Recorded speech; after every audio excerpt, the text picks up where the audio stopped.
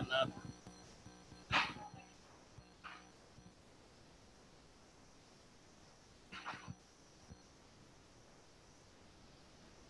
I've got plenty of stuff to do. 5:30.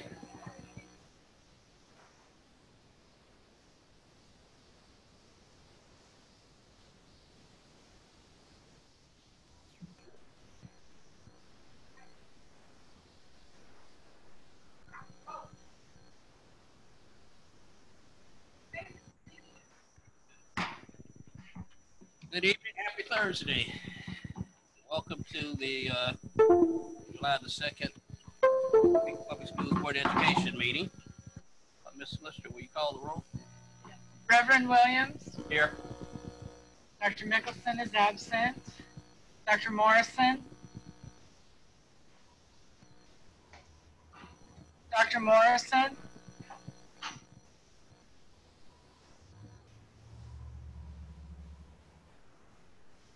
I'm here. Can you hear me? Yes, thank you. Okay. Mrs. Bowley. Mr. Munoz. Mrs. Stewart Campbell. Dr. Bonebrake. Thank you. Okay, nice item on the agenda is Pledge of Allegiance. I pledge allegiance to the flag of the United States of America and to the republic for which it stands, one nation, under God, indivisible, with liberty and justice for all. I pledge allegiance to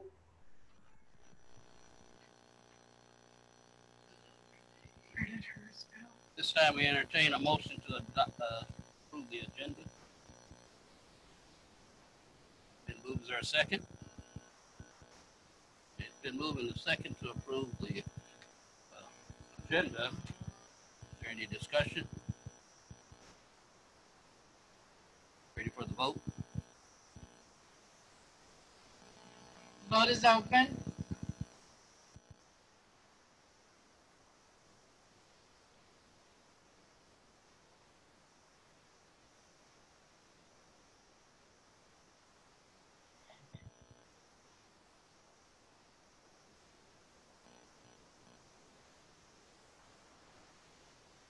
By hand, Mrs. Bowley.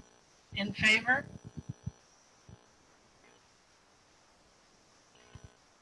Motion carries unanimously.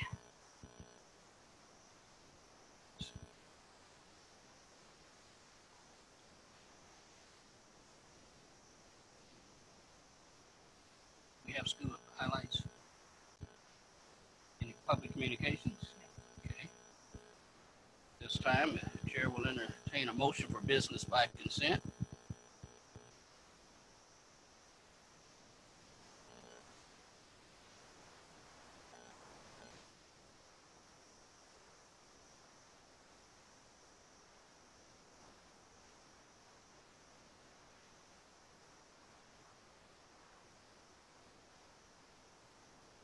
We had a motion, is there a second?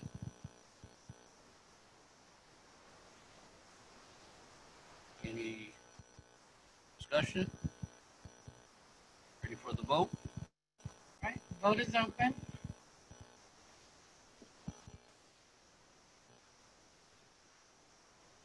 All votes are in. Motion carries unanimously. So, Reverend Williams, I just want you to know that I have not been able to hear the motions or the second. So either they're not on a microphone or I have something wrong here. I hear you fine.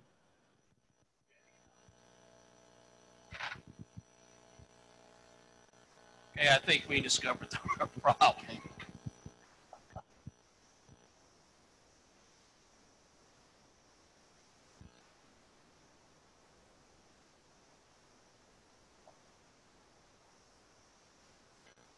This time we move on to the superintendent's report. Good afternoon. Now, it's so wonderful to have a board member on the other side testing this all out. Dr. Morrison, can you hear me clearly at this time? I certainly can. Thank you, Dr. Anderson. Oh, wonderful. Okay, so as we prepare to proceed, we're going to start off with our summer school update. And Mrs. Lauren, I'm sorry, I almost said Lauren Peel, Mrs. Carrie Ritter, and Mrs. Wallace. I've had a wonderful time with our summer school. And so the first 2 minutes, she wants to give a little update as summer school is still winding down, but Miss Ritter has done a phenomenal job. She is an administrator at Randolph Elementary, normally through the school year, and over the summer, this is her summer really solo running the summer program, and this is our first summer with an enrichment program. So I'm going to turn it over to Mrs. Carrie Ritter. Good evening. Can you guys hear me okay? Yes. Yes. Okay. Thank you so much for having me. In about a week, we'll be wrapping up our 4th year of summer enrichment.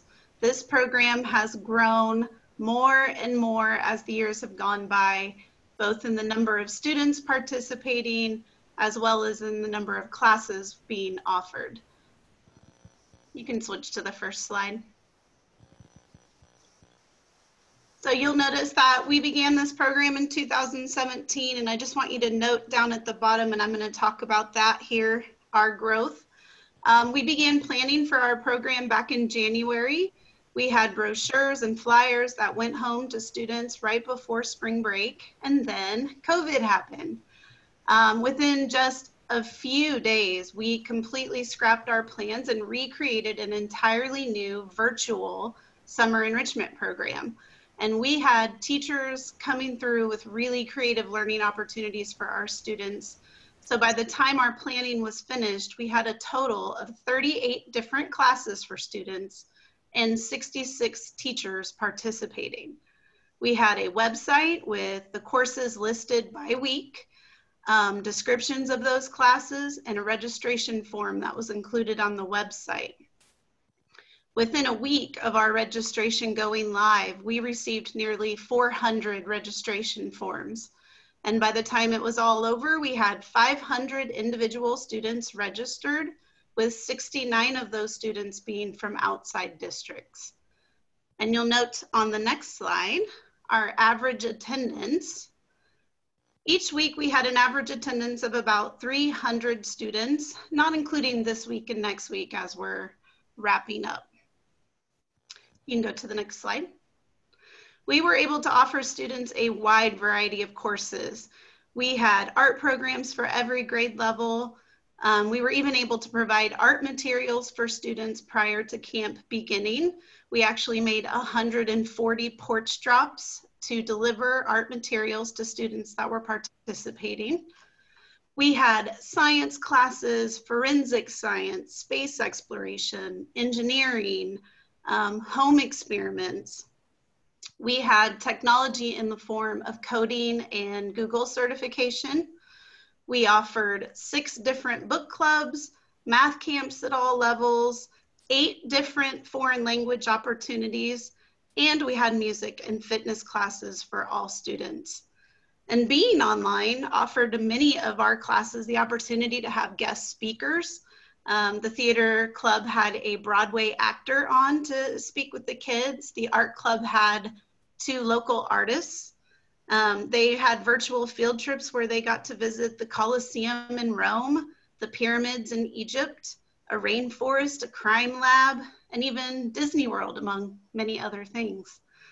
Many of these courses, you'll see pictures here, were such a unique learning opportunity for kids and so wildly popular that we'll be definitely including them again next year. And I would conclude that despite our program being entirely virtual this summer, we maintained very high levels of interest and large numbers of students participating. So it was a different experience and a fun one. Thank you.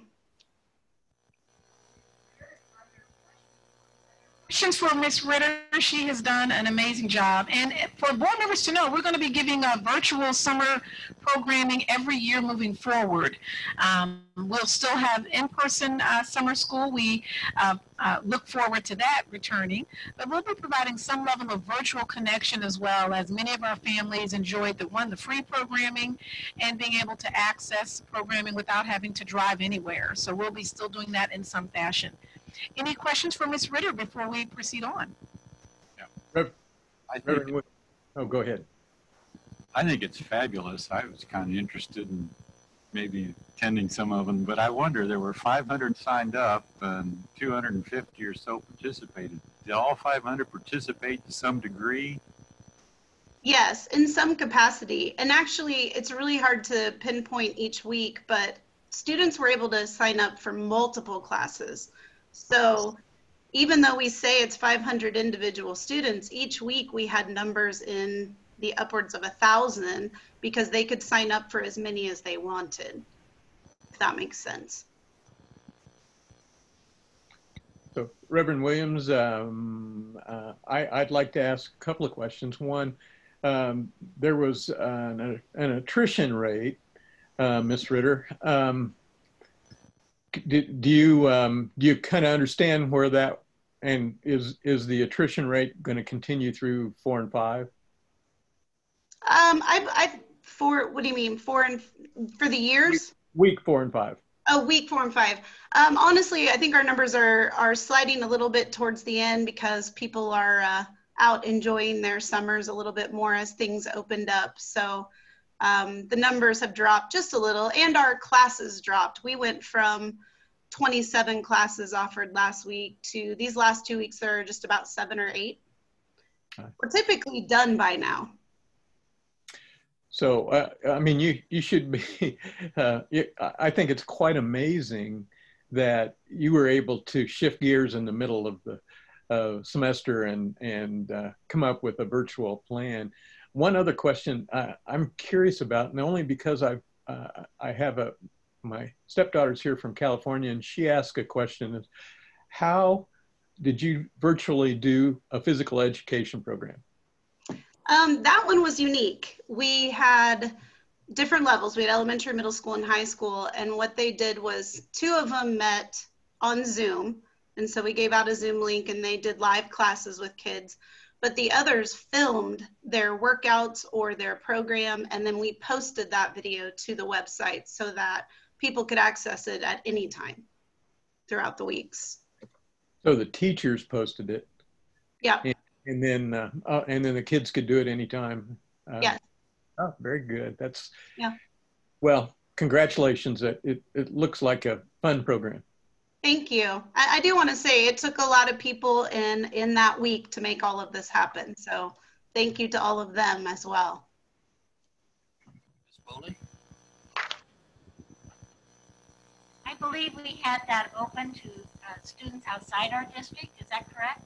Correct. How many did we have that enrolled that might have been outside the district? Do you have those numbers? There were 69. And did they stay with us? Did they, do we know if their attendance continued with us throughout the program? They did, and I happen to know one of them. She knew my daughter, and they were in the Seaman district, and I swear she must have shared with every friend she had, because then they all started asking. So a lot of the families from outside our district actually, share the word a lot, because no other district is offering anything like this, and they want everyone to participate, and parents were excited that it was an option. I love the number 69. That's really nice to have so many students come in to experience our district. What do you think we learned from attendance and staying with the program that we might be able to look at if we have to go online for school again? I think I will say one of the things we learned in person was, when we added a deposit fee, it really kind of held people accountable. I will say that some of the struggle with this was that it was free, which was great, but large numbers of people signed up for classes, and that didn't necessarily equate to exactly how many were attending each week. So I would like to figure out how we can kind of tie some accountability into these people attending. But also, I think we've learned that, I personally have learned that we have some really creative teachers out there who have these really awesome ideas. And I already said, okay, I want you next year. I want to do this with our families again, because we wouldn't have offered them ordinarily. They weren't on our original class list, but I think they absolutely need to be. And like Dr. Anderson said, I don't think it will be difficult to do a hybrid of in-person and continuing with some of these virtual classes. Congratulations to you and the whole team. I'm glad it was a successful first year for you. That's wonderful. And Thank you. Please thank them all for us here on the board, that all their efforts they put in and continuing to make Topeka Public Schools shine. Thank you. Thank you. Mr. Munoz? Thank you.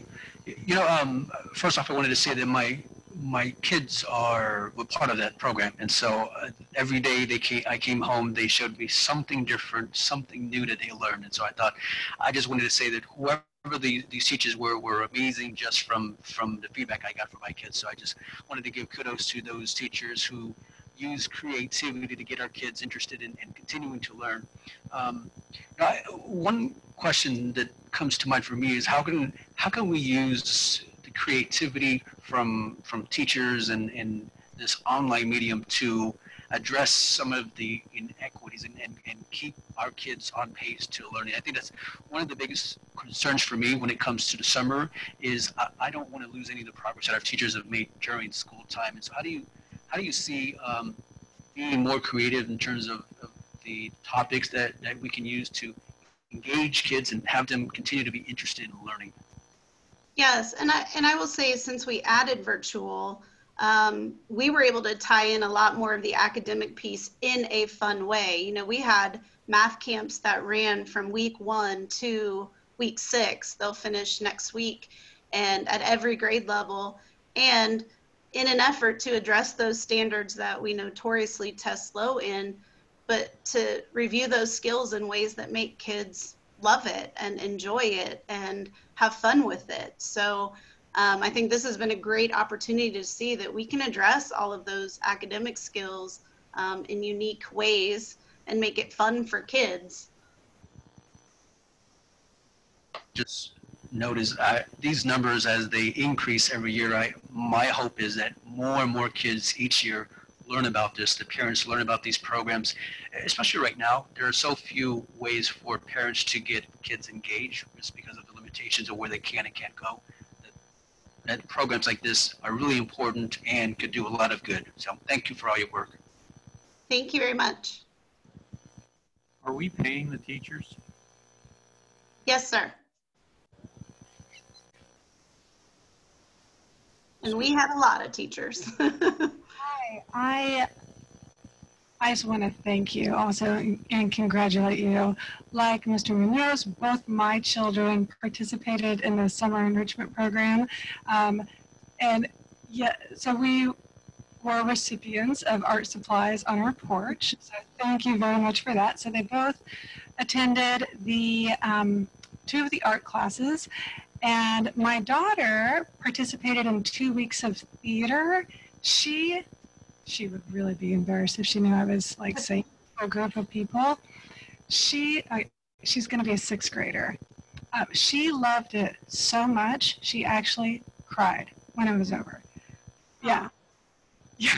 I reached out to Miss Graham and I told her, I'm like, you and I don't remember the man's name at Topeka West did such a great job that my daughter actually cried. She was so sad it was over. Anyway, and she's now enrolled in French, and I was kind of lurking in the background because it's interesting, and also that teacher is doing a great job using Paradeck. I'm like, ooh, I want to learn how to do this. Like, it just makes it so much more engaging. So anyway, just good job. My children have really benefited. Thank you.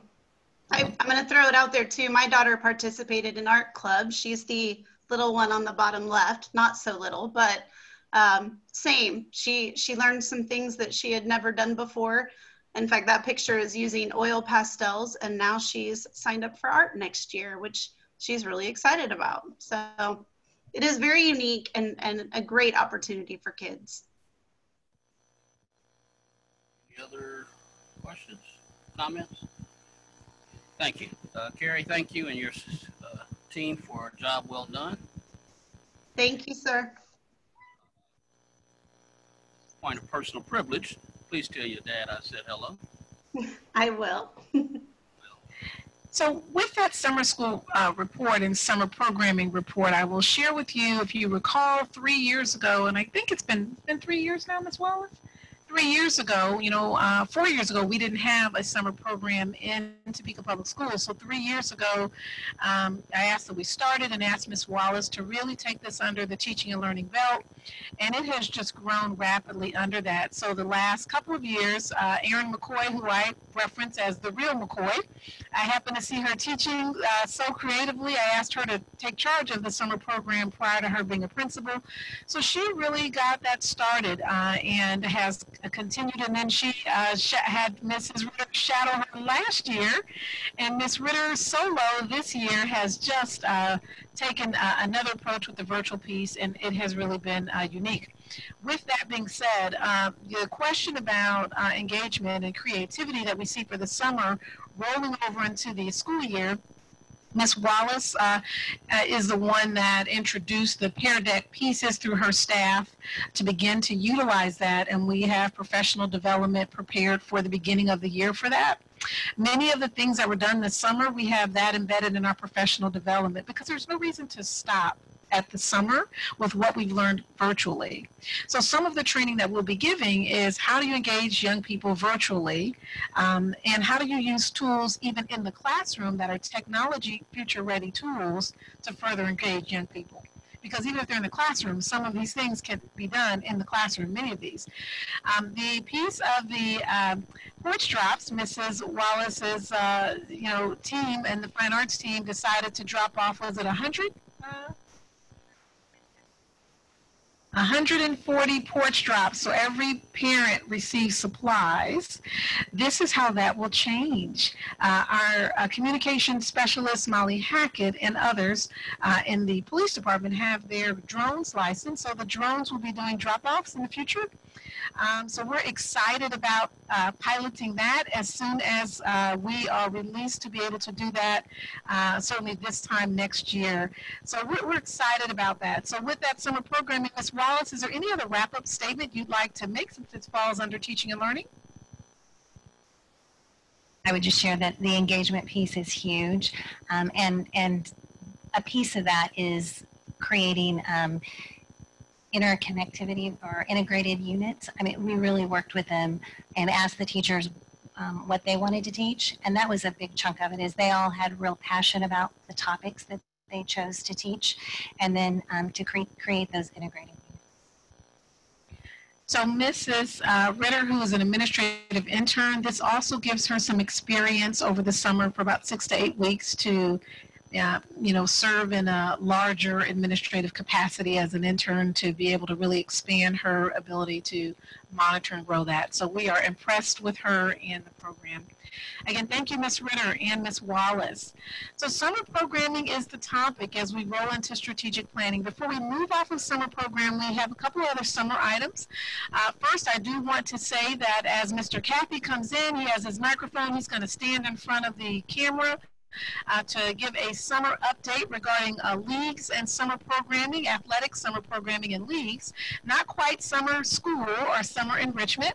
As Mr. Cathy comes closer to to the screen and prepares to give that update, we have a couple of other updates. Now, Mr. Cathy is the new principal of Topeka West, formerly an AD in the district and an associate principal. He's now still AD, so he's assistant. He's now the principal of Topeka West and the athletic director, moving into the spot that Mr. Dick previously had overseeing all of athletics. We are so proud of this young man. He's been at Topeka West for 8 years. That little stall gave us time to get him properly situated on the camera. So I'm going to turn it over to Mr. Kathy, and then we'll give one additional announcement and go straight into our strategic plan. School is requesting or would like to take an opportunity to look at exploring the possibility of moving into a new or a different athletic league, moving in the future, similar to what Topeka West and Highland Park have both recently done. With this, the school, there are 3 schools slated to lead the Centennial League, with rumors of 3 or 4 others possibly leaving. So at this time, this creates a concern that the league may disband at some point in time.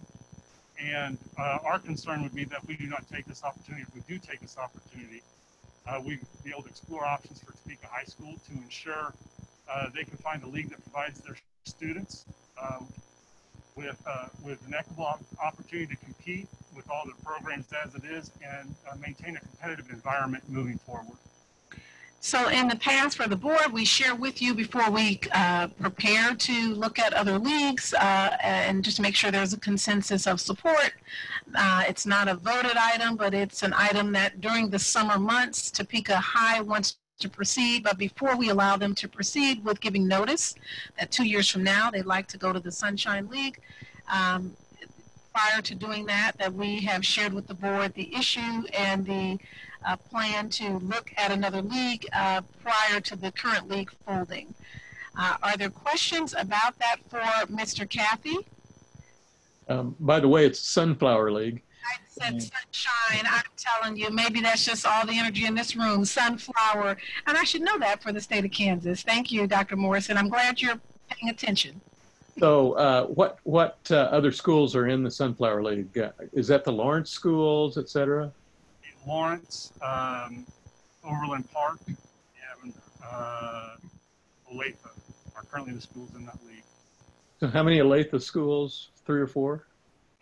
Currently, the Sunflower League has 15 schools in. So if there are no, concerns or questions, we will let Ms. Morrissey know she can proceed. How many are left in the Centennial League without Topeka High? Currently, there are, let's see, with 3 leaving, we are at, it would be 6, and then if Topeka High were to leave, it would be 5 left in the league. And by the way the state's set up, there are 4 teams it takes to make up a league. And the concern is that if the other 3 or 4 teams that are rumored to be looking also leave, that Topeka High would be left with no league at all. So we want to make sure they have an opportunity to explore leagues before they get into the point of, you don't have a league, so now you have to go find competition of non-league schools. Slowly. Our area schools will still compete against each other as well, even though they're in different leagues. Yes, that is one thing that we're looking to make sure we're able to maintain is in the non-league competition is that our district schools are able to compete against each other still. What calls your attention to this particular league as opposed to others? Why this one? It's made up of larger schools. Their participation of sports, so they're able to maintain 3 levels of athletics in each of the sports that they compete in. They compete in the same sports that Topeka High currently competes in. So our students wouldn't be stuck in a place where we have a number of kids that can play freshmen but not able to find freshman teams. Colin, behind you. Is it not correct? Didn't Topeka High belong to the Sunflower League back in the 70s, 60s, and 70s? I don't know the answer. I know they were in the I-70 League. I'm not to answer that question honestly, as I do not know. It seemed like the Wyandotte used to come to Topeka High since Topeka regularly in basketball and dominate. That's why I asked. I think that, because the Shawnee Mission, the Olathe schools were part of a different league at that time. I'd have to look into that some more and get you an answer. Be kind of going back home. With that, if there are no other questions, and again, my apologies, the Sunflower League is a league that they're looking at. But at this point, they will be sharing that they are exploring so that they can prepare accordingly before needing a league in a couple of years. We thank Mr. Cathy for coming. As Mr. Cathy has taken on the athletic director role, thank you, Mr. Cathy. As Mr. Cathy has taken on the athletic director role, as you may know, you have a couple of items at your table. This is another summer programming activity, and it's graduation. Previously, Mr. Dick was leading secondary schools. In your voting this evening, you have voted on how to continue this work, not only for that, but also for equity work. So we'll give that announcement. But let me share with you what's in front of you. Graduation is July the 25th. One of the things that I've done in my past districts is to give a senior salute, and so I thought this might be a new tradition for Topeka Public Schools to be an extra piece that every student receives at graduation. So we have created, you right now have Topeka West, and this actually will be printed as a magazine, but we printed these off in paper copy for you to see. So as a sample, every family will receive the senior salute, which has every student's photo in it, and this will just be a memory from this year. Additionally, every family will, when the student crosses the stage, will receive, if they didn't get their diploma. If they did get their diploma, then any other items, awards, and even some letters, personal letters that some schools are putting inside of the packets. So when students come into the Hummer Stadium on July 25th, they will cross the stage, pick up their packet, and have the opportunity to take their photo with the grad images photographers. And we have those scheduled out and posted on our website. So all three high schools on July 25th, starting at 9:30 with Topeka High, will be prepared for that ceremony. Every board member has a ticket. Because we are keeping the numbers at 2,000 or below, every family this year will need a ticket to enter. The tickets have now been printed. The parents have received letters from their principals that they can pick up their tickets from the school, and those families will use those to enter. The staff that are not at the school, that might be at different schools, like elementary staff or social workers at other schools that have seen students matriculate, they also can contact the principal and get a ticket, and they will be allowed to enter in that fashion. Are there questions about the upcoming ceremony? If there are not any questions, Mrs. Lister, if you have not gotten your gown, we do ask that this year you come with your gown in hand, as the students will, as opposed to preparing at the stadium. Ms. Lister can make sure that you receive that prior to that graduation ceremony. And the hospitality room will be set up for the board should you want that, and the air conditioning throughout the course of the morning. We anticipate that each ceremony will be abbreviated, so there will not be speeches. Rather, we really are focused on celebrating the students and letting them cross the stage and having the photo. So the ceremonies will probably conclude within 1 hour, and there will be an hour transition time before the next group comes. All right, we're excited about that. If it does rain, we will have the ceremony the next day. The other item in your packet that you have received, we are so excited this summer. We thought this might be neat with 4 board members, that people get the chance to really get to know you a little bit better through video. So I believe Mr. Munoz's video has already been done, and it was just a big hit. And so with that video, we'll be videoing, I believe you're next on the list, Mr. Campbell, and we just go straight down from there. So you're going to get an invitation from the communications team saying that you are a rock star. Each of you will get that. And then the board members that have been on the board for a long time, you are an older rock star. And they will video you as the final board members being featured, and this will be the feature for the summer. Over the summer, we don't have a lot of instructional programming to feature on our cable channel, and we want to make sure we have fresh information for our families. So the flyer is really for you, and Mrs. Molly Hackett will be reaching out to you to videotape you and just talk to you and interview you, and have that as one of our videos throughout the rest of this summer. So look forward to that. In terms of the final summer programming opportunities, we will talk about in our COVID plan, but our parents will be gathering feedback this summer on Monday and on Tuesday. And for those that are interested in the DCAC, it is on Tuesday night. So our DCAC parents will be facilitating communication, and you have the flyer, I believe, at your table of what that looks like in terms of what has been posted this evening for those feedback sessions. Our teachers will also be given that opportunity. We still have quite the robust summer ahead of us. So with that, we're going to slide right into the strategic plan. Under the strategic plan, Mr. Dick, as I mentioned, was the lead high school principal, and at one point the year prior, lead secondary. You may recall that Cross and Joftis did a needs assessment some years ago and suggested that we have an associate superintendent. We have now, in the consent agenda, you have approved, while it is a couple of years now later, you have now approved the associate superintendent, so I do want to acknowledge her as she is observing in the room today. She will oversee the secondary schools as suggested in the Cross and Joftis report. She is familiar with year-round schools from North Kansas City, and so she will help us explore all kinds of creative opportunities to manage the COVID pandemic and equitable resources across Topeka.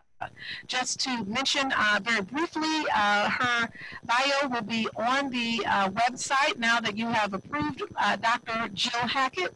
I'll ask Dr. Jill Hackett to stand at this time, and she's not on camera, so nobody can see her but the board. But for those that can't see her, Dr. Jill Hackett has been a superintendent, a deputy superintendent, and an assistant superintendent, and most importantly, a 15-year teacher in Topeka Public Schools. So she is coming back home. And if she was on camera or in front of a microphone, she would likely say hello. But I'll stop for just a moment since board members, you all can see her. Not that this is a crowded room.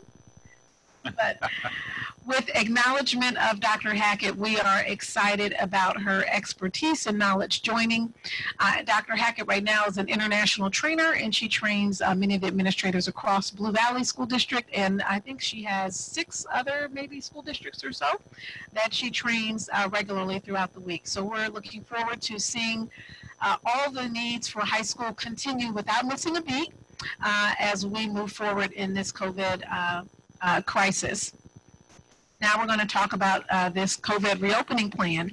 I want to remind all families that are listening and staff that the reopen plan officially cannot be released until the State Department and the Health Department have released their plans. But we do have many things that we can share with you because our team has already provided a great deal of information and has been planning all summer of how we will continue services in some fashion throughout the upcoming year, but we are waiting to move forward until we receive the remaining documents that we need to publish our plan. In order to be ready for teachers, which is the last week of July, we need to make sure that we have a plan that's ready to be published, we hope, by July 13th. Therefore, our team has been planning since the last day of school. And we're going to go through a variety of pieces with various voices. So Mrs. Sharp is here and Dr. Gray, both will be coming forward. I'm going to turn it over to Mrs. Sharp with the microphone, who will stand right in front of the camera. And she's going to just share a little bit about who is on our team, and Dr. Gray is coming forward as well to the podium, and he will then take the microphone shortly. But we'll start off with Mrs. Sharp and Ms. Wallace and go from there. Good evening. Thank you, Dr. Anderson. It's nice to see everyone today. Our committee has been meeting on and off over the last couple of weeks, like Dr. Anderson shared. She, of course, is leading our charge with our reopening of schools planning, along with Mr. Robbins, our Deputy Superintendent of Schools, and Ms. Wallace, our Assistant Superintendent. to teach or to bring teaching and learning to the team. We have Ms. Sherielle De La Cruz. She is the secondary math consulting teacher, and she also teaches at Highland Park High School. We have Ms. Diane Kemsey, who is also a math consulting teacher. Mary Casey is the secondary ELA consulting teacher. Ms. Robin Dixon is the elementary ELA consulting teacher. And we have Dr. Pilar Mejia, who is the principal at Scott Dual Language Magnet School. We have Mr. Travis True, who is an instructional technology specialist. Amy Glinka is a third grade teacher at McEachran Elementary School. We have Miss Ann Gorsuch, who is the assistant principal at Scott Dual Language Magnet. Miss Mallory Jacobs is the counselor at Whitson Elementary School. We have Megan Geiser and Michelle Seidner, who are representing the special education department. Miss Catherine Risley, one of our school improvement specialists, has been really leading the charge as well, with Miss Lori Votter, our coordinator of health services, giving input, and of course, Dr. Gray on the team to help with the communication aspect. And I am going to turn it over now to Miss Wallace. Thank you. Good evening. We have had the pleasure of having several of Topeka Public Schools staff serve on various KSDE reopening committees. It's Navigating Change is the name of their committees. I had the honor of serving on the Oversight Committee, kind of pulling things together from both the implementation and the operations team. Ms. Della Cruz and Ms. Mallory Jacobs are on the implementation teams. Ms. Gorsuch was on the operations team, and Ms. Pilar, or Dr. Pilar Mejia and Amy Glinka are on the Phase 3 professional development team, and Phase 3 really just kicked off this week. Our timeline, we want to walk you through. Again, this document is intended to give general information about planning and what's ahead and some components that we have in place. And the full team here tonight will answer questions. Just to remind everyone, March, when we first went into our COVID closure, we began a COVID-19 response team, and that team began planning of how can we immediately open up schools and restructuring the curriculum. In April and in May, we began to expand the virtual school option, and we applied to have elementary as a virtual school option. For grades 3 through 5, we already have virtual school in grades 6 through 12. And in May, parent surveys regarding who would like to access virtual school was given. We now have a number of families, 396 pre-K through 5 and 366 6 through 12 shared that if we reopen, they would like to be in virtual in some form, most of which fully virtual at this time. So we certainly have over 600 families that are interested in that choice. Now that we know that, we also can better identify staff to help support those families.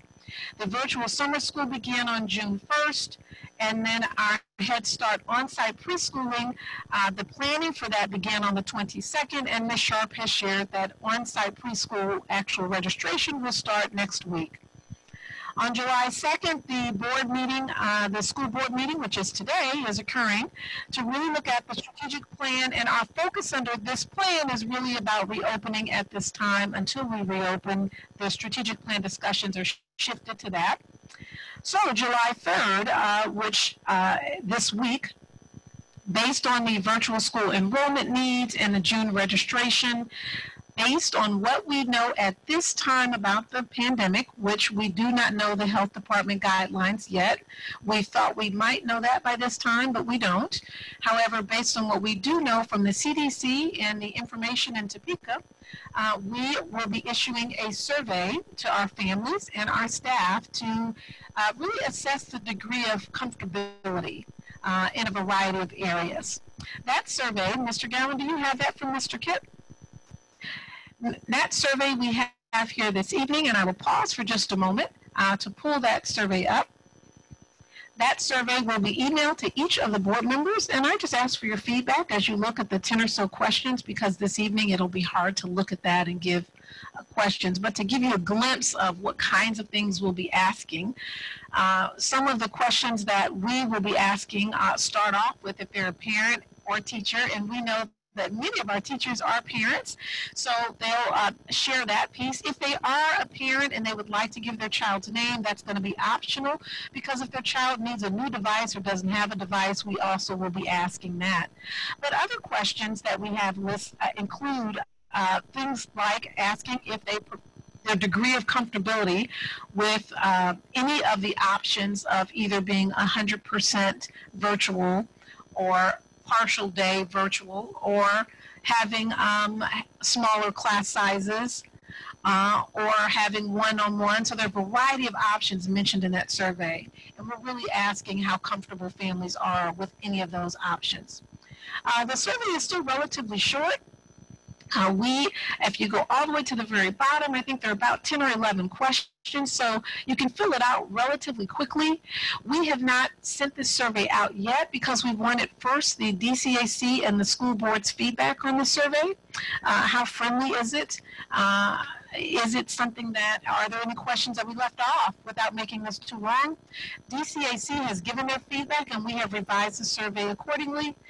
So we ask for the school board to give us their feedback. And once you do that, then we will be able to issue the survey. If we receive feedback this evening via electronically or tomorrow, we will send the survey out Friday. You don't necessarily have to rush because SurveyMonkey has shared that nationally they will be going down for the holiday for 12 hours, and so we can't send the survey out to Friday evening no matter how quickly you get us your feedback. So take your time with the feedback. If you do get it back Friday, and we get it from all members, if you have no feedback, if you can just email me to say you have no feedback, then I know that I've accounted for every member to share anything that you like to share with me. Okay, so that survey is one way. Now, surveys generally come out electronically. We do have mail sites, and we can put them at mail sites, but we have not had very good feedback back from people turning paper surveys, and with the virus, we want to reduce the level of paper exchange. Therefore, we're having feedback verbal sessions. If you would prefer not to do an online survey, or if you want to do both, or if you don't have the internet.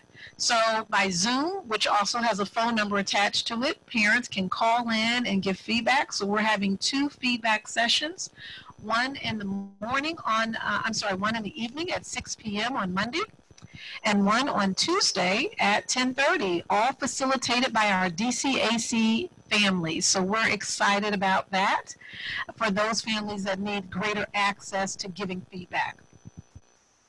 As we proceed on with the timeline, and at the very end, we'll entertain questions. In that timeline that we just spoke about, I believe we've covered much of July, but on July 7th through the 10th, the next several items include the broadband presentation by Gina Millsap to the DCAC. That's on Tuesday night. Meanwhile, that is occurring July 7th through the 10th. The Health Department and KSDE will begin to finalize their guidelines, and we expect by July the 10th, KSDE and the Health Department would have given us restrictions and guidelines that we can ensure our plan is aligned to, allowing us to share a plan by Monday, July 13th. The 15th through the 16th, believe it or not, principals, they're so excited to return, they will be back on the 15th. So the 15th through the 16th, they will receive training on the plan that we now have. Every school is being asked to have a COVID response team at their school. So they can take the parameters and guidelines and tailor it to fit their school. Their school team should include a nurse, administrators, and whoever the principal wants to include will be on that school team. That was shared as well with the health department. They liked that idea so much, they're actually going to embed that in their health department suggested plan that districts may want to include a person at each school that has a COVID response school-based team. So how they implement the guidelines will be tailored to each school. on the 23rd, and they will receive training. The other training that for you to know, Chief Brown will be offering tabletop training. So in this case, it will be examples and scenarios that principals may be faced with regarding the pandemic, and they will have a couple of hours of training to, and their entire school team will have that as well, to be able to walk through different exercises, such as if a parent doesn't want to wear a mask, if a student becomes COVID positive and we learn it while they're at school, or there are a variety of things you may be faced with, okay? The last two items on that timeline on the 23rd is enrollment. We normally have in-person enrollment, and for those that might wonder why we would do that during the pandemic, some of our families do not have internet or as much internet accessibility, and the enrollment form is difficult to do on your telephone. So while many things can be done by the telephone, enrollment is not as easy. Therefore, every principal will be trained on how to have a safe in-person enrollment for anyone that wants to come in person and enroll. Very few parents take that option, but for those that want that option, it will be offered. We also provide trainers at that time as well. And then the last item is our high school graduation on the 25th. That's a lot in the timeline within all this month. So the next slides, we're going to turn it over to Dr. Gray, who is going to come forward and share a little bit with you about the communications plan as he comes near Miss Lister and the slides so that everyone that is Facebook Living can see him.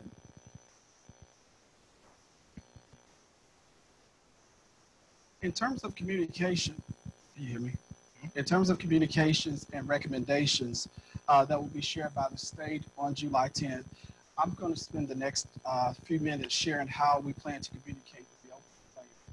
On July 10th, we're excited because Topeka Public Schools will host the Shawnee County Superintendent's Collaboration Planning Meeting, where superintendents from around Shawnee County will share their reopening plan at Bishop Elementary School, or Bishop Professional Development Center. In terms of communicating the reopening plan, we're developing promotional videos that will be shared through social media such as Facebook, YouTube, Twitter, and Instagram, and on our district television station. We will also be sharing handouts and other information at our 14 summer grab-and-go meal sites. We're also working alongside DCAC, as Dr. Anderson stated, to host virtual feedback gathering sessions for parents and educators beginning on Monday, July 6th at 6 p.m. and also on Tuesday, July 7th at 10:30 a.m. Information about our reopening plan will also be shared on our district website in the form of a banner on the main page. Communication is also working alongside teaching and learning to update the COVID-19 reopening website. This site will feature parent resources, student resources, educational resources, and links that would gather feedback from both teachers, parents, and students. Go to the next slide. We have also been in communication with transportation, and bus routes will be set by August 3rd. They will be accessible electronically for parents via Tyler Sys, and administrators will have access to those bus routes as well through VersaTran. Finally, in an effort to ensure that we have clear, consistent, and ongoing communications, the following method of communications will be used. Again, C News will be utilized bi-weekly. We have our district and school websites. We have social media, YouTube, Facebook, Twitter, along with Instagram. We have Blackboard Messenger, and we have the features such as email, text, and phone call. And then we have postcards, radio, flyers at meal sites. We have our TV station, which we call KTPS, Kansas Topeka Public Schools TV station, which is Cox Cable Channel 14, as well as the news media. If you notice, you have some in white, and you also have some that have been highlighted in yellow. And the reason being is because we want to make sure that we have thought through those who may not have internet access. So again, with the postcards and with the radio flyers at meal sites, as well as our television station and the media, those are other avenues that we can utilize to make sure that everyone is receiving our communication. With those items, Dr. Gray has put at your table learning options for families as one of the graphics that will be given to families in terms of the on-site learning, hybrid, or remote virtual learning, because we know those are the three options that we're working with. It's the plan will detail how we will work with those three options, and we'll be bringing that information in an ongoing fashion, although we anticipate things moving along rather rapidly because new teachers come back the last week of July. So as we wait for the 10th, we really will have to move forward relatively quickly. We'll be bringing the draft thus far of the plan individually. If board members would like to speak with me about some of those elements, we can have that conversation directly, but the full plan and the draft format or the final format can't be released until after KSDE and the other entities.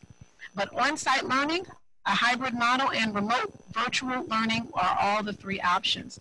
So I'm going to turn it over to Mr. Gowan, because what we do know is we have to have digital equity with whatever we're rolling out. So he's going to talk about some of the digital equity aspects that have been planned out by the team. One of the challenges with various forms of remote learning, whether it be the blended learning model or whether it be the learning model where students are learning from home, is that not all of our students can access the internet and can access those materials in the same ways. The community has a responsibility to kind of level that playing field, not only for our students, but also the families that support those students. We do not have a single broadband wireless initiative in our community, which would be able to give that kind of connectivity for our students. And so our challenge is to find a way for our students to connect and find a means for us to be able to support their learning. Those students will benefit from research and e-learning opportunities, but keep in mind that the families will also benefit. They'll have access to online job searches, they'll be able to receive online services, and also participate in telecommuting opportunities if we do wind up in a situation where people need to do so again.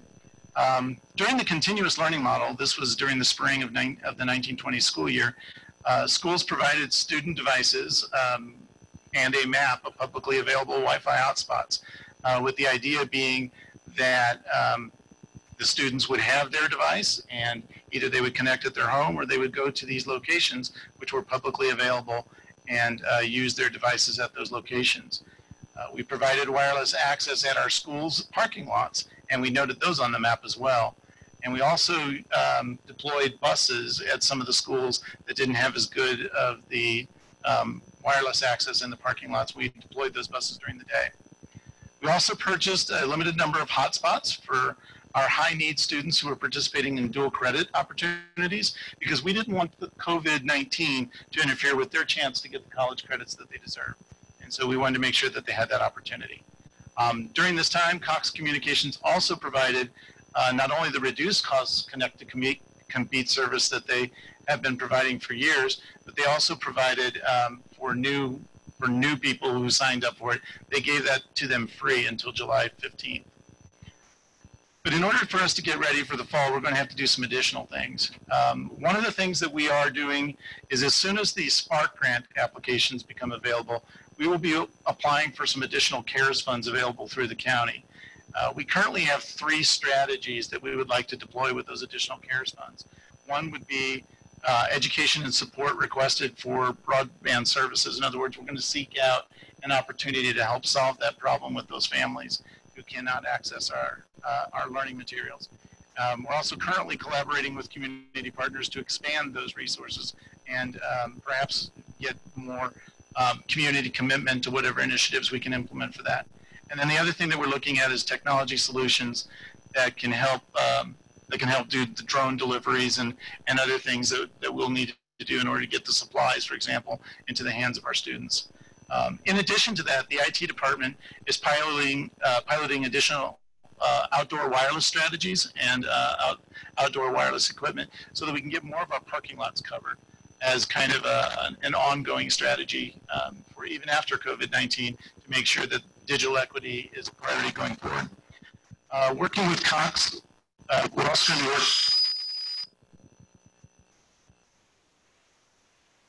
also going to be working with Cox in order to continue services that they've been providing to our high-need families. At the digital equity slide to see if there are questions. We have 2 more slides left, but questions about how we're going to communicate thus far, the plan that once it's approved and allowed to be public, and our digital equity strategies that we know we will need to deploy because we will have some virtual experiences ahead. Any questions about those 2 slides thus far? When students or families go to the parking lot to access that wireless, are they just downloading some information and then leaving, or do they have to sit there for several hours to communicate during their classes? It depends on what their assignments are or what the instructional plan is for each individual student. In some cases, they're downloading material and then engaging with that material offline.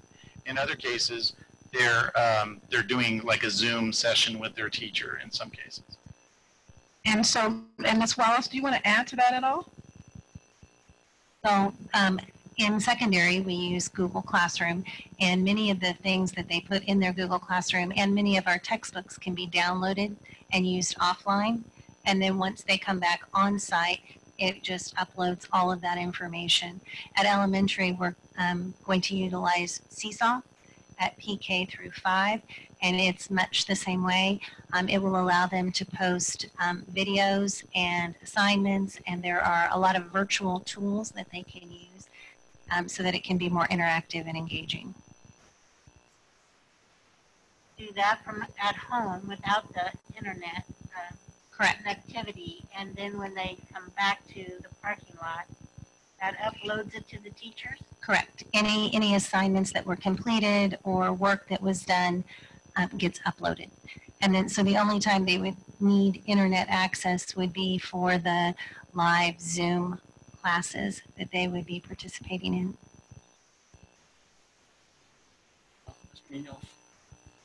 I think I'm okay with this as one way to sort of help our students. But I see this as simply a temporary mandate for a larger issue, right? And I think really the board needs to work hard at, and together with administration, to make sure that strengthen potential partners in Topeka to have this access to internet available, especially in this new COVID era that we have. Yeah, it's central to make sure that every student has that access, and it's dependable and affordable. And I know we've had partners like Cox and a couple of others, but before COVID, it may have been thought of that internet access was just an additional luxury, right? But that no longer is true. It is absolutely necessary. And so I think we need to, the board needs to have take a strong stance on this particular issue. Find those partners who are willing, I know they're out there, who are willing to sort of step up and figure out how do we make this accessible.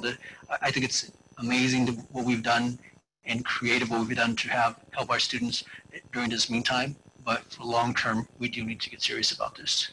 And Mr. Munoz, are you also referencing then broadband as something that as a community, because without broadband, we really cannot actually adequately serve all of the students as effectively as we'd like. So broadband being an initiative that you want us to continue to be involved in and to promote, is that one of these suggestions?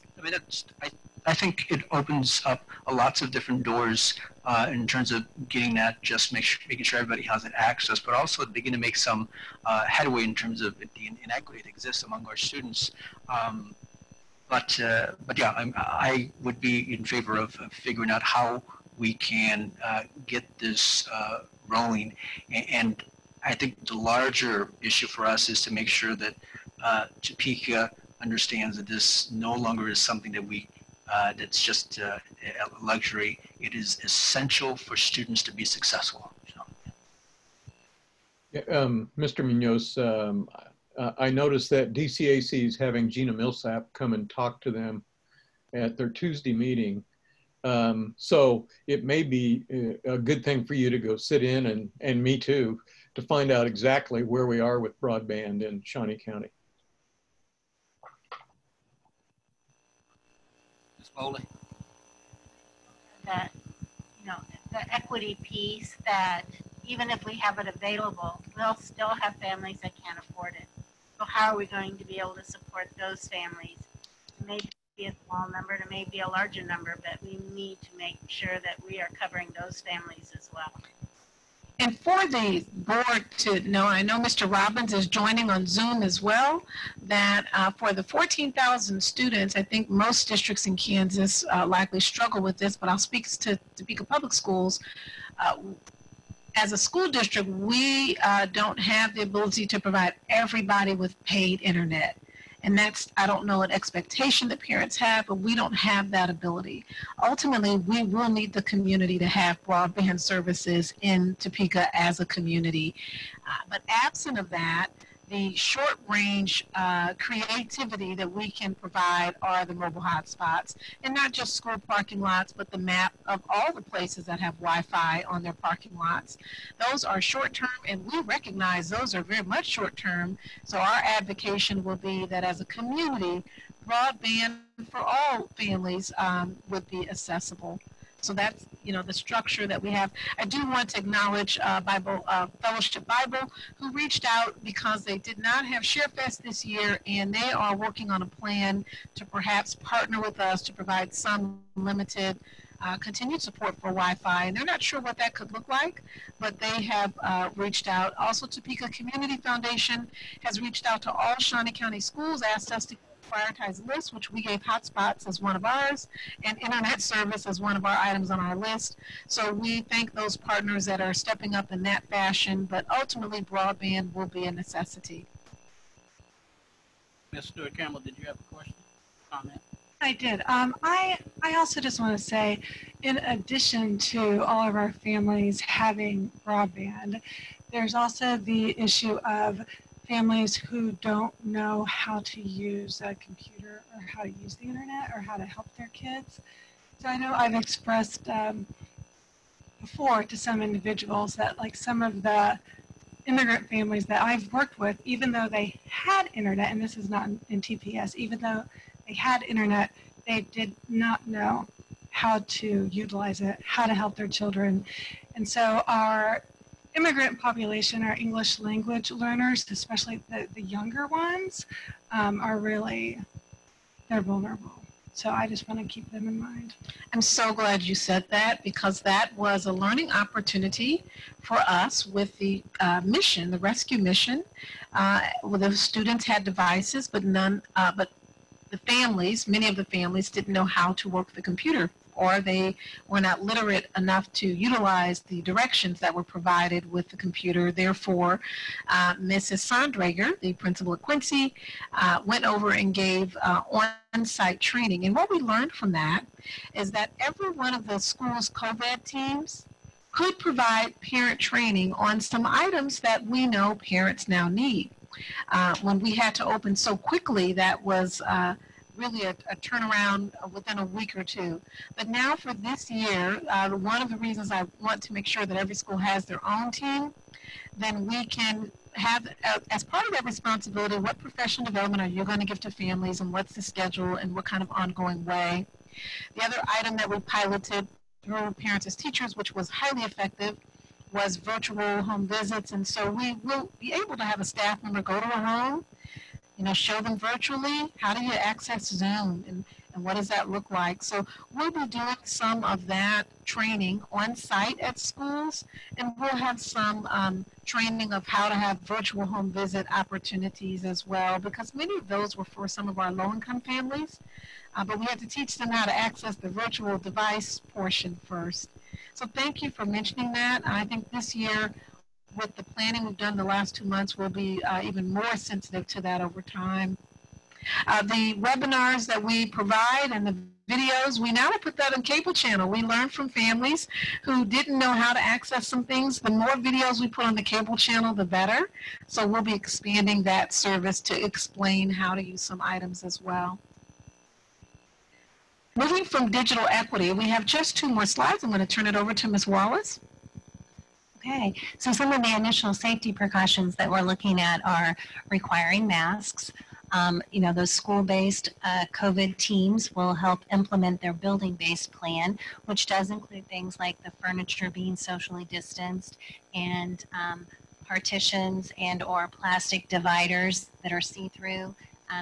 If schools have tables, so kids aren't if they're within 6 feet of each other, they have a barrier. Touchless thermometers, those have all been purchased. Signage, both at the entryway, but then also signage in halls on the floor for the 6 feet distancing when they're in the hallways, as well as signage on walls, including even traffic paths within buildings. Entryways and exits are used, and we don't have a lot of student, staff crossing paths, and they're all going the same direction. Additionally, things like the school-based scheduling. So one of the things that implementation team can do is create some alternate schedules so kids aren't passing at the same times in the hallway. A parent MOU, voluntarily informing schools if a student is ill due to COVID or has tested positive. Isolating, creating an isolation space. The isolation space should have, good ventilation, close to the office, close to the nurse, those kinds of things, as well as frequent hand washing and actually teaching and training kids on frequent hand washing and everything from protocols for using water fountains, equipment, those kinds of things. And then the second, or the last slide, is around behaviors and monitoring behaviors online, particularly providing some training for our teachers on behavior management in an online or remote learning environment, maintaining our building mental health teams and them assessing high needs or vulnerable students. It was one of the things that was very successful the last quarter of the year, was that the mental health teams at each building came up with a list of vulnerable students and had weekly check-ins with those students to ensure that the families had what they needed and that their mental health was in a good place, and to provide opportunities for additional services. Positive parent phone calls home, really encouraging and promoting that engagement, and then parent meetings being virtual as opposed to having large gatherings. So, and providing, again, some of that training opportunity for parents, but also any of the programming or evening parent meetings that we have can be virtual. And then, monitoring our discipline data closely and implementing our CI3T model in a hybrid or remote way. So with all of those items, the resources and upcoming webinars, there are tons of resources, and that's in our plan. But just to give you a few, we thank our board members who so closely watch CUBE. So Mrs. Stewart Campbell sent a link this evening to one of the webinars about reopening. That is linked here for board members who may have missed seeing that. We also have ASCD has a virtual conference. I know I'll be participating in that, about how to respond, reimagine, and restart. But there are other individuals there. You already know of our Equity Council is continuing to do those equity conversations, and we'll be doing that all year long just to get feedback and to talk about equity. And there are a few other articles there. At the very bottom is the survey. So board members, again, when we send this PowerPoint and we send the survey, we just invite that feedback for you to share with us what you'd like to see change or added. Here's one addition to the survey. At this time, we do know that the COVID-19 cases are rising, and as a result of those rising cases, one of the questions on the survey includes, given the rise in cases, if we will be asking the comfortability of our staff and of our parents of continuing the virtual format for first quarter as one option, and for those families that truly need child care that need that immediately when August returns, for the district to look at ways to help make that happen, but allowing for first quarter to begin on virtual as one option. We're asking for parent and staff feedback on comfortability of that, along with many of the other options. Based on the results that we get by Wednesday, we'll be sharing that with the board so you get a good feel of where parents are and if they are in a place in which they feel, and staff, that they are safe to return, and if they would prefer to see a virtual start as a soft launch with some limited opportunities beyond that. We're going to open this up for overall questions beyond what we've already shared, and the entire team that's here is prepared to answer any of the questions you may have. Mr. Munoz?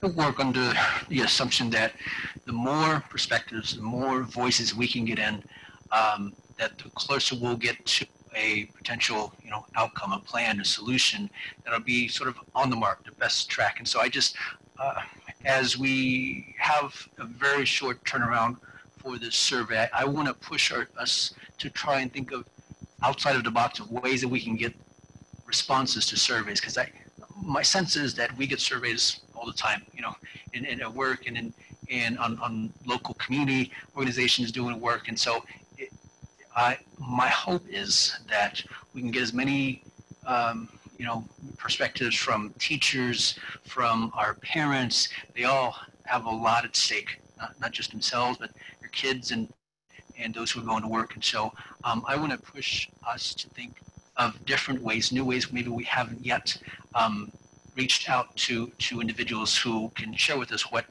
are their concerns, what are they most worried about. Because I think that'll help a lot to make headway in terms of making sure that once we land on a particular path, that we're all, we've all felt like that we've been heard, that everybody feels like their 2 cents was included, and that it's valuable. The individuals feel like we do value everybody's participation. So, but that can only happen if we do everything within our power to make sure that the survey and people's input is included. So I just want to challenge us to think about what else can we do that we haven't thought of yet. We do want to mention to board members that the parent feedback form will be a repeat of the survey questions. So if someone says, I just don't want to fill out the survey, or I don't have the skill set or internet, we want to encourage you and others to recommend that they call in to the parent feedback session as well. But that verbal session will also be some of the repeat questions. If you hear some redundancy, it's intentional.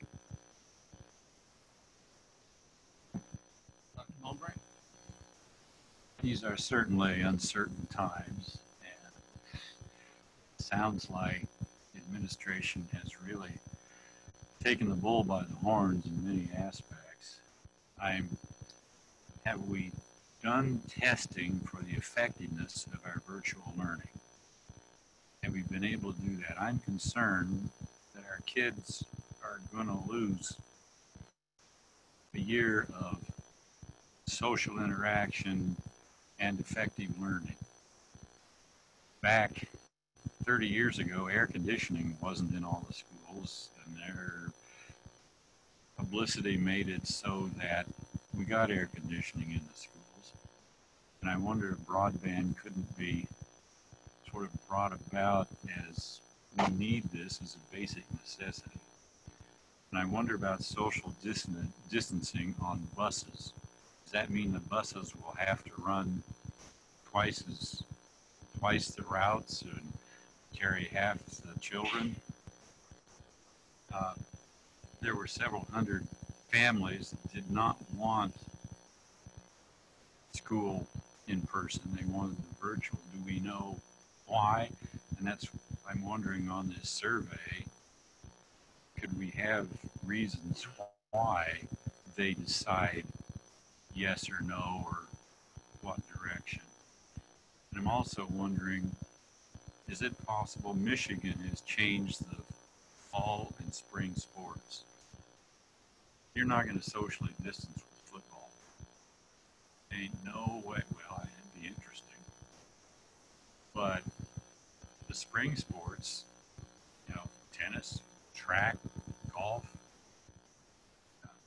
swimming in the winter, but I wonder if it might be a statewide possibility to switch those sports around. I'm just worried about all this social distancing of our children, because that's part of maturing and growing up and developing. It just worries me. Regarding the buses, and again, I invite individual board members for the plan that is drafted at this time that is waiting for the KSDE and the health department guidelines. We know from the CDC that social distancing on buses and in classrooms and masks being required are a fact at this time. Therefore, we will be requiring masks. We will be social distancing on buses. And that may have an impact. Routes as they're done, that will be done with that in mind, and masks will be required to be worn. The district will be providing masks inside of schools, but again, the details and the level of detail will be further outlined in that report. So based on what we know from the CDC, absent of our own community having their finalized report, we have planned really based on that, along with our staff that's on the KSDE committee, but primarily using the CDC. So we share with you the same concerns about how do we make sure we still socialize and but remain distant, and a great deal of creativity will be deployed. But the buses, that is a piece that Mr. Robbins is currently addressing with the bus company, and they have their CDC guidelines that they have to comply with. Mr. Robbins, do you want to add anything about buses, sir? Even he is. Just that, Dr. Anderson, from what we know now, based on information that we received from Kansas Central, you know, we have 100 buses that Kansas Central has to support their service to Topeka Public Schools. Those 100 buses are used for approximately 79 different routes. If you look at the normal seating that is currently provided by them, we furnish transportation for about 4,400 students on a daily basis. Based on what we know right now, if we had to provide seating based on what could be restricted in order to provide proper social distancing, right now we're estimating that that capacity would be reduced from about 4,400 kids per day down to 1,900 kids per day. So a significant drop in capacity when it comes to transportation, you know, less than 50% of the kids we'd be able to transport. If we had to go to one kid per seat, the capacity would reduce even further if we had to do further social distancing than that. So, you know, depending on what sort of guidelines we finally end up with, it could significantly reduce our capacity for transporting kids via bus service on a daily basis.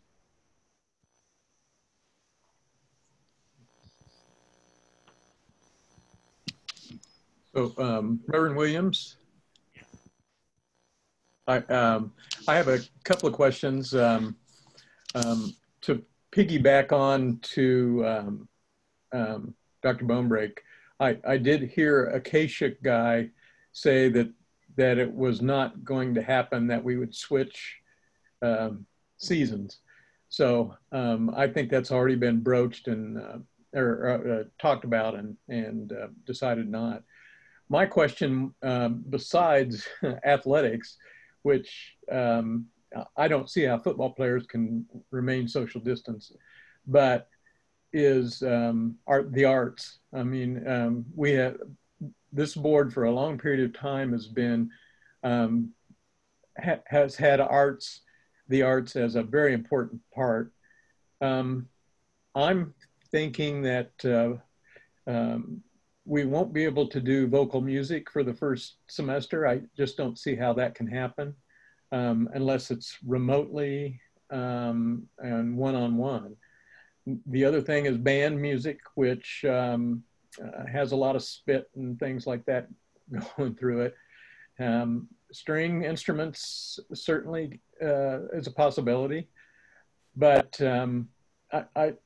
I don't know that anybody's thought about these things, but it is very important to me, and I think to the board, it should be important to the board as well. And the only other thing, with Dr. Bonebrick, I'm very concerned about how much the students are learning. I think there's a chance that some kids just tune it out completely and some parents don't keep the kids tuned in.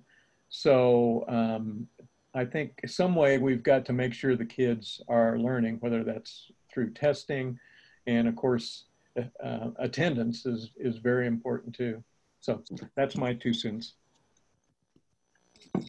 Within our plan, when you see the final plan, you'll see the assessments, the standardized assessments that we give when they very first start school. We anticipate, as we've done in the past, giving that assessment to see how much of a gap there is from when they left to when they return.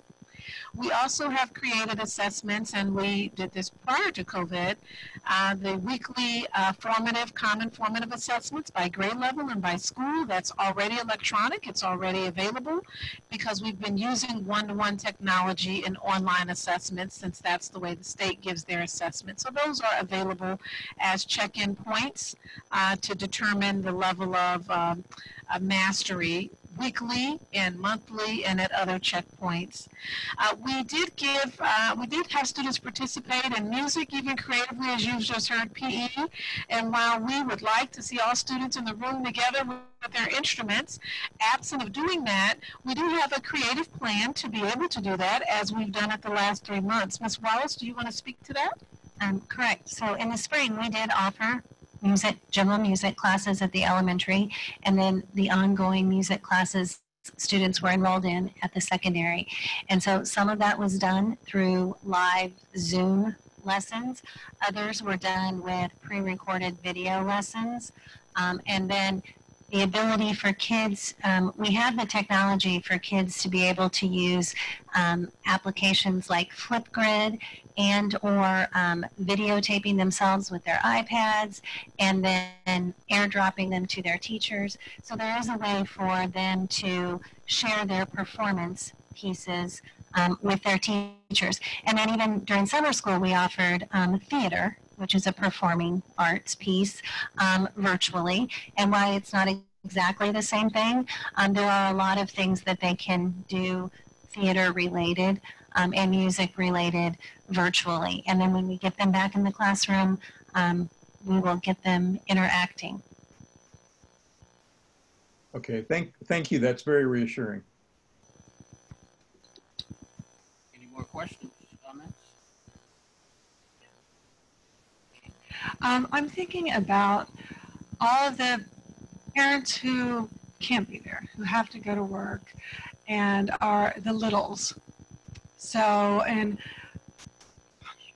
what can we do for them? So let's say we're entirely virtually, or because it has to be that way, or on days when they just have to be, they can't be in brick and mortar. What are options for those kids?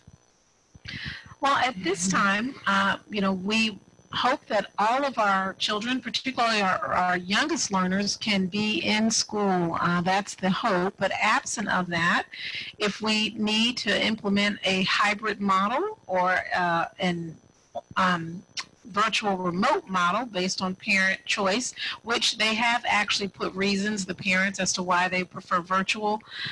But if we have to do either of those, Mrs. Sharp can talk a little bit about, from an elementary perspective, some of the things that we can do. And just to make sure we understand the question, parents have to go to work.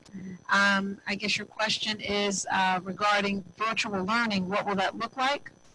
Right. So I'm thinking of like, you know, a kindergartner who cannot be in the brick and mortar building and just because it's not available because of COVID. It's just not an option for just thinking about what could happen in the future. And parents have to go to work, so of course we can't leave the child at home unsupervised. So I'm really thinking of childcare. I mean, of course, education too. But is that something that we can help the families out with? Well, in this space at this time, it would be difficult to say that we can confidently provide childcare without knowing what teachers are willing to come back, without knowing some of the other factors that would impact that. But providing that instructional classroom setting is the desire, and that's what we want to work towards. If in fact right now as COVID numbers increase and we can't open, or parents would like to see us delaying opening, we certainly want to explore how can we provide small group settings and other instructional opportunities. But for the most part, I think this challenge for all of us has been parents have been impacted in terms of work, with students being out. Mrs. Sharp, do you want to add anything regarding elementary as it relates to when kindergartners are home and others, either one, instructionally, how that's addressed, and even preschool as you oversee that, what you foresee as options since you were on the planning committee?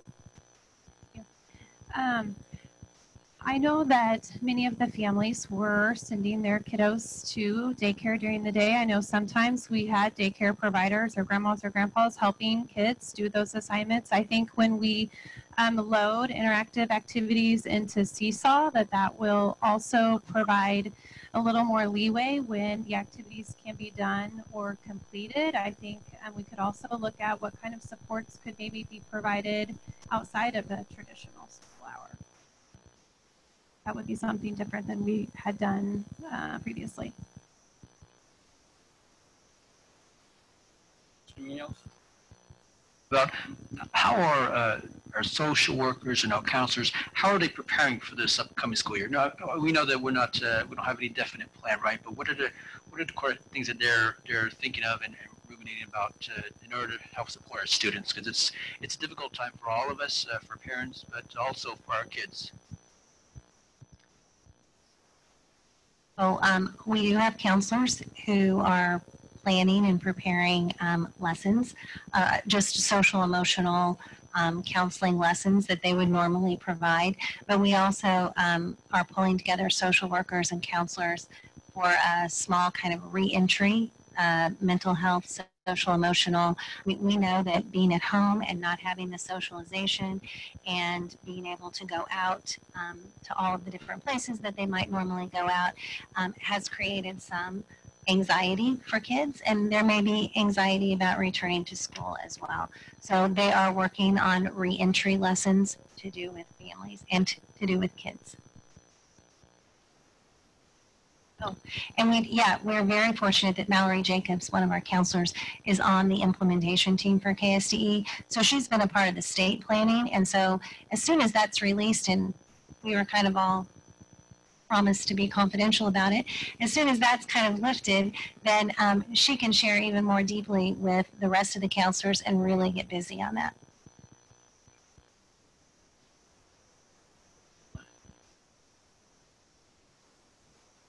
That concludes our report, and we look forward to a very good year ahead. Given all that we are faced with right now, we are particularly excited about the planning team and the addition of the associate superintendent to help us manage this tremendous Herculean challenge that we feel we will address in the best possible way. The only other item that I will add to this is that this evening's PowerPoint we certainly will make available so that people can begin to see that that the planning has been ongoing and all the individuals involved and some of the things, safety precautions and things that will be taking place.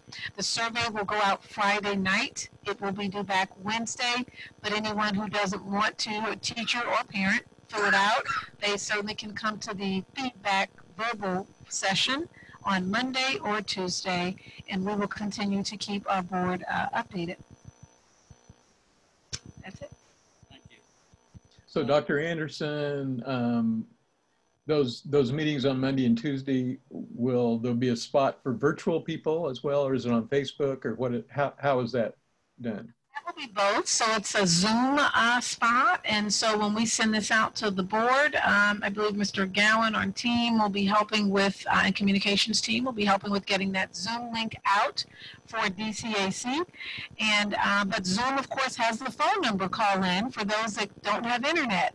So if they'd like to just call in, they will be able to do that. So certainly we will be Facebook Living that.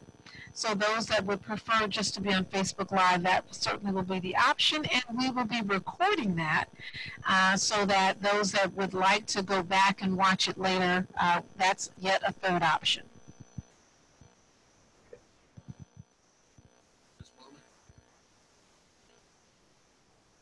How about I take a picture of the paperwork that we have here? It has a Zoom connection to it, and I will text that to you so that you can have that information to enter that Zoom meeting. Sharon, he just sent it to Dr. Morrison. So if you check, Dr. Gray has sent you the PowerPoint and the Zoom link to participate on Monday. It's also on our social media sites for those that are listening that want to know and how to sign in as well. Remind me again, however we decide to move forward, what is the date that school will plan to be open? Teachers report back on August 5th, and the first day of school for kindergarten through 5th, 6th, and 9th is August 12th, and then all students on the 13th. New staff orientation starts on August 27th. Oh, sorry, July 27th. And something a little bit different because we're doing it new staff orientation virtually.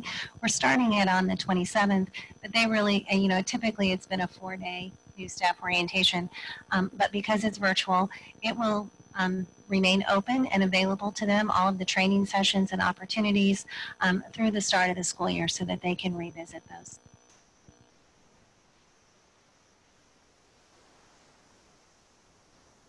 Next item of business, we have one discussion item. That is pre-calculus textbook resource.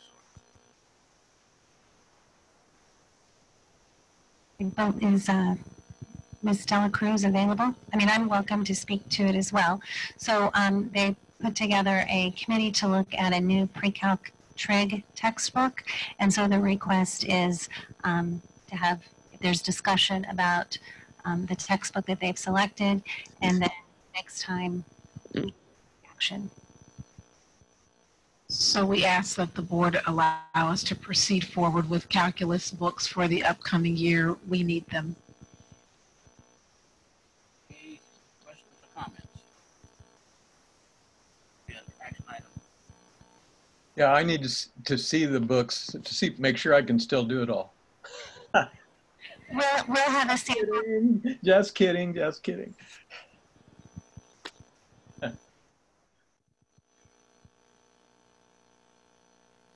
That brings us to board member comments, starting with Ms. Stewart Campbell.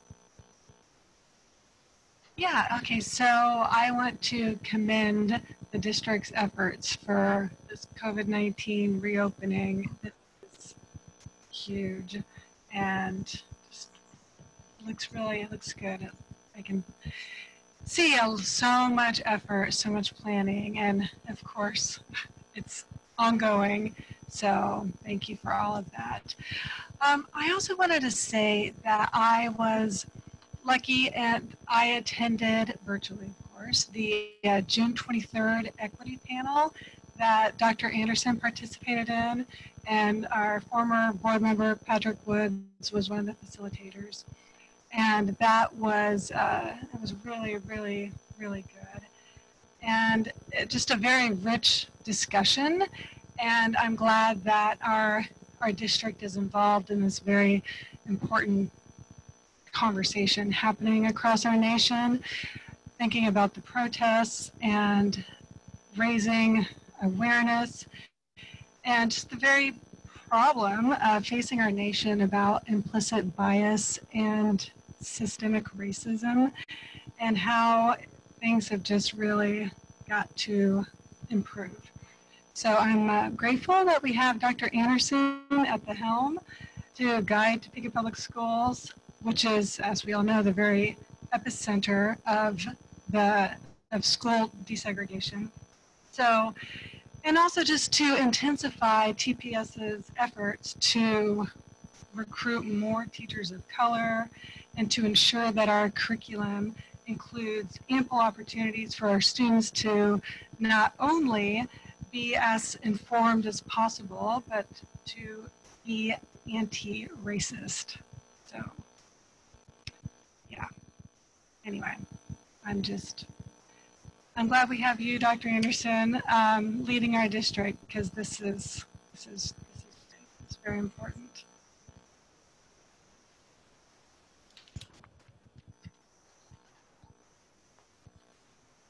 I want to echo her comments, my colleague. We have an extremely capable team up and down. Wherever you look in 501, you have individuals who really care about our district and care about our kids and go 110% and the extra effort to make sure that we're doing the best job that we can for our students despite these difficult times. And so I'm appreciative of everybody's efforts. Thank you all. My only comment would be that there are no experts in this particular situation we find ourselves in. There are experts in the area of health and there are experts in the area of education, but this particular COVID-19 and how we move forward, nobody has experienced this before. So I think what's most important about this particular situation is making sure that we have as many voices included in this process as possible. There is understandably lots of apprehension on the parts of our families and should kids go to school or should they stay home and what should I do? It's understandable, and I think it's incumbent upon us to hear those concerns and to recognize it and highlight that, lift that up as very real, and try and figure out how we can move forward. And also, there's recognition that teachers are also, in a very difficult situation. So listening to them and making sure that they feel that we are absolutely value their input and their concerns are very real. And if we can do that, if we can figure out how to reach as many voices as possible, put all of those concerns together and address it in a way, I think we can come out of this in a stronger position because we were pushed with the circumstance. So I hope that we hear lots of voices and everybody sends us their input. I'm eager to hear what everybody has to say and being able to put up together a plan here in the next couple of weeks that helps us come out of this stronger. Thank you.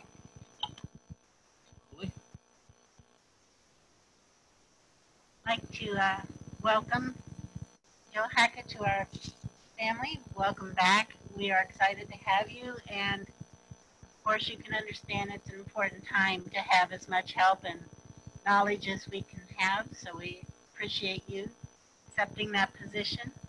I also I hope this meeting helped our community understand that their children and their families are foremost in our thoughts and our planning, the safety and their education, and we really encourage each person in the district possible to give us your feedback because your feedback is important to guiding us. And so we hope you participate in those surveys and any call-ins, the Zoom meetings. Please give us your information and your concerns because we understand this is coronavirus is serious and we want to protect your children, and your feedback helps us. Also, I want to be very excited about our graduation. I hope we can do it. A little bit of normalcy for our seniors. How exciting is that? I'm really looking forward to that graduation. So how wonderful is it to have a little piece of normalcy for our school community? Also, I was wondering at next meeting if it would be at all possible to hear some explanation about how we are going to possibly help catch our students up. We've lost some ground for many of our students. I was hoping that maybe somewhere in an explanation of how is our district going to support these students, and so the families know that we want to try to do our best to cover that. Just appreciate all the work that you've done, and I'm excited to hear the final plan. Thank you. Thank you. Dr. Bowmary.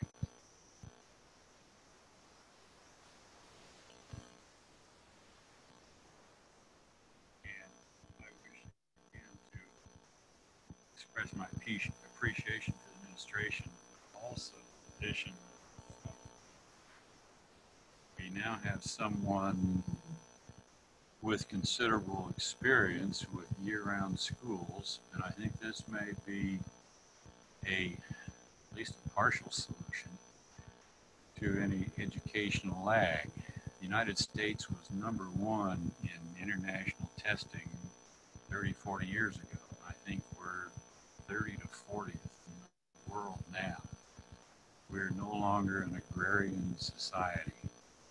And I really think we need to get to year-round. I have a niece who teaches in Germany, secondary English and phys ed.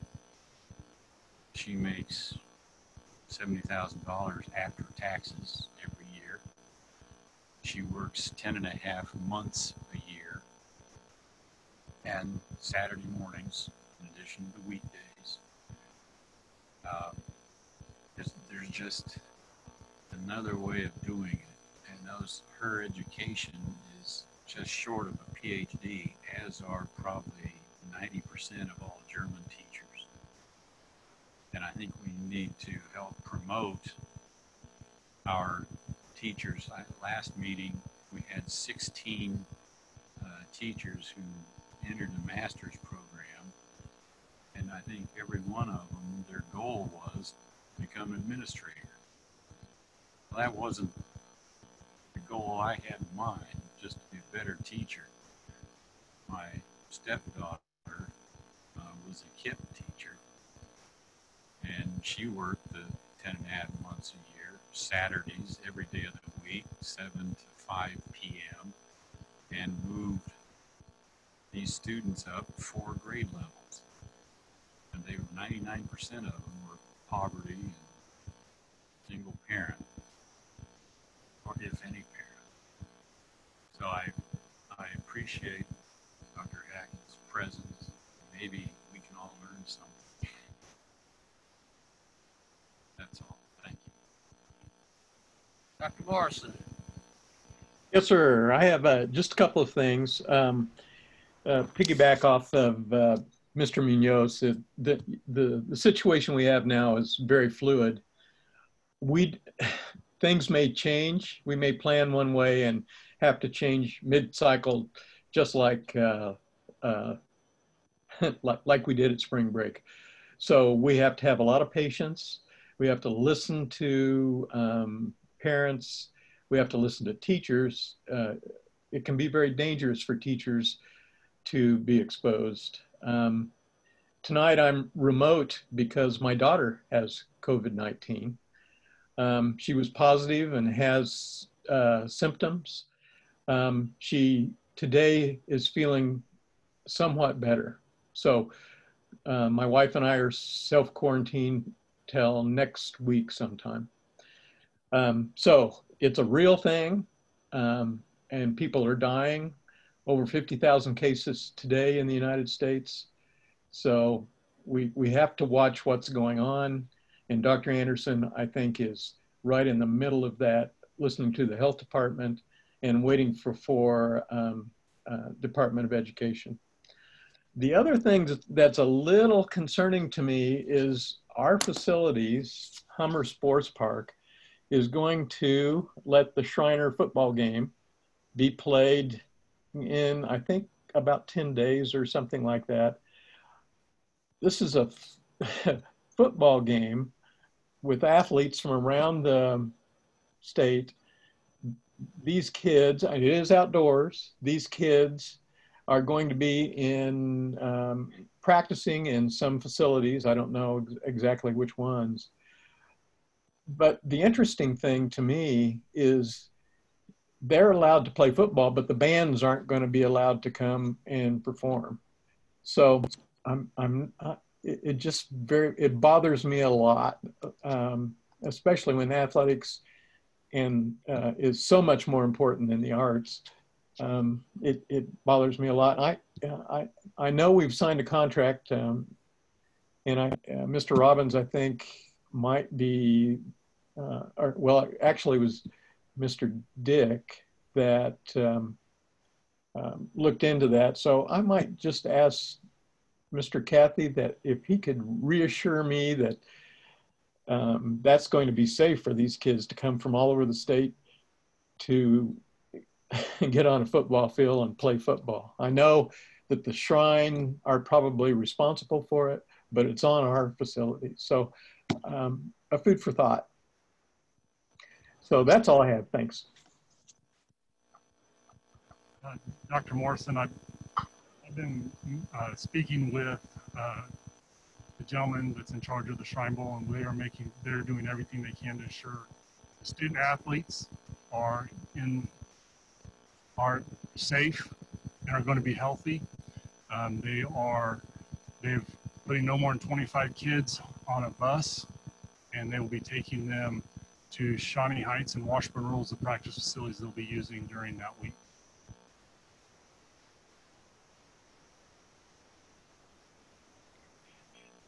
I mean, that's okay. But I just want you to know that one kid has asymptomatic and infects 5 or 6 kids. We're going to hear about it, I'm afraid. So just my thinking. I understand everybody's doing the best they can, but my only question is, should they do it?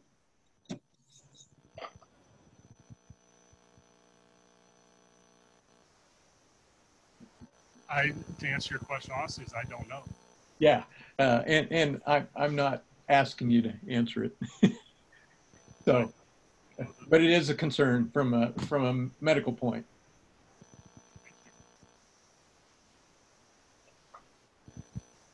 Thank you. Just want to second all of the comments made by my colleagues without restating, and also again welcome Dr. Hackett back to Topeka Public Schools. And I hope and pray that everybody practice safety over the 4th of July weekend, and see you next Thursday, I believe, correct? Any other business comments before the board this evening? If not, we stand adjourned. Thank you.